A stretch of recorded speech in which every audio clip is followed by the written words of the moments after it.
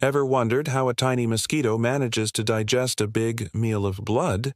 It's a fascinating process. When a female mosquito bites you, she's not actually eating for herself. She's on a mission to gather protein for her eggs. First, she uses her sharp, needle-like mouthpart, called a proboscis, to draw blood. This blood travels directly into her midgut, which is basically her stomach. Inside, a powerful cocktail of digestive enzymes gets straight to work.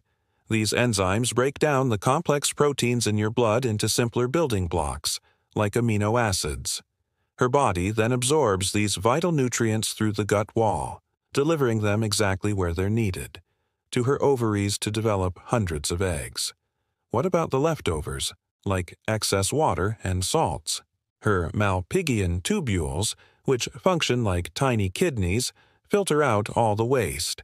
So, that single annoying bite is actually a crucial step in creating the next generation of mosquitoes.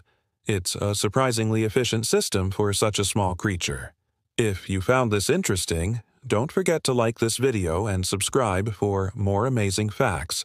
Thanks for watching.